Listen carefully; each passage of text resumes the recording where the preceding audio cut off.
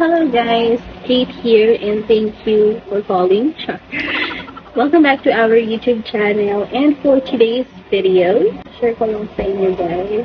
Anyways, I'm working from home and dahil naka-lunch break ako, I wanna share with you guys na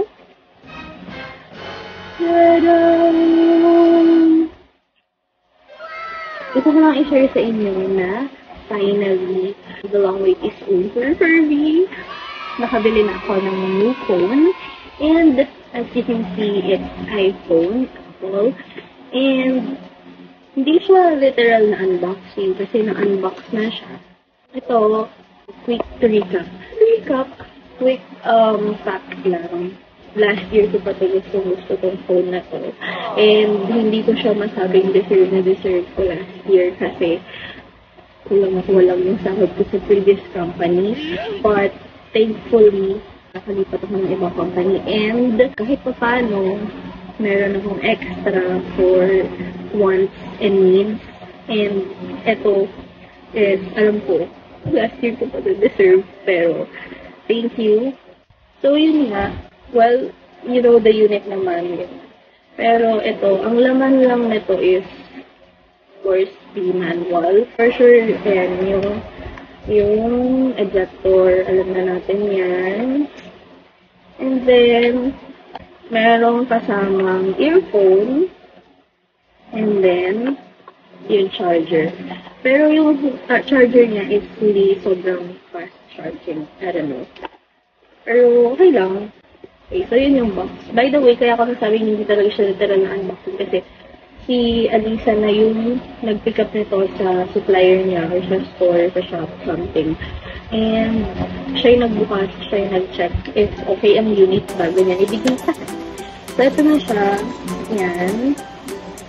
I bought this for 15,500 pesos only, complete set with 3D na case. Which is gamit din ni CJ ngayon sa phone niya. Kasi nakatatlong bili na ako sa kanya ng iPhone. Lahat yon iPhone XR. Kaya tigyung ko kay CJ and mine. So, yun lang naman. Gusto ko lang i-share kasi for me, sabi rin ni Mama, may summer fall, I really deserve this. So, yun lang naman guys. Gusto ko lang i-share sa inyo kasi memory ko siya. Yung previous phone ko is Xiaomi Redmi Note 10. And kaya ako bumili ng bago is because etong Android ko is sobrang malag na, sobrang, alam mo yun, nag-iinit na gano'n. So, I think I deserve a new phone naman. So, alam niyo na, ang kakainin lang namin is kanin at asin. Basta yun. Pero ito, I am planning na ibigay ito kay CJ since mag-work siya as a JMT rider or Grab, whatever. This is gonna be his backup phone since yung kanya is nabenta na namin after din yung bumili ng iPhone kasi lumubo na yung battery. So, pinenta na namin. And then, yun lang. I just wanna share this experience.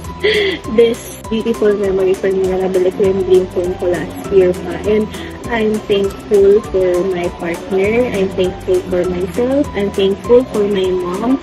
And all the people na nag-care sa akin at sa pamilya ko. Kasi lahat sila sinasabi ko deserve ko. Thank you.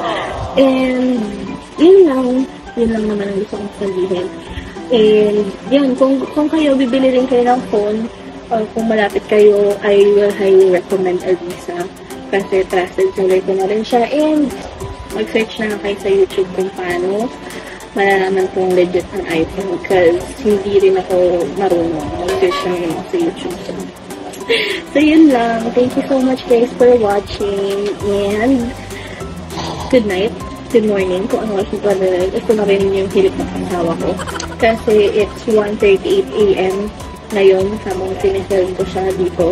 Naka-lunch break lang ako. And, yun. Kung may share sa inyo. Kasi, I want something to look back. Kapag mas maganda na yung makaya kong i-afford. Ganun. Thank you for watching and bye-bye.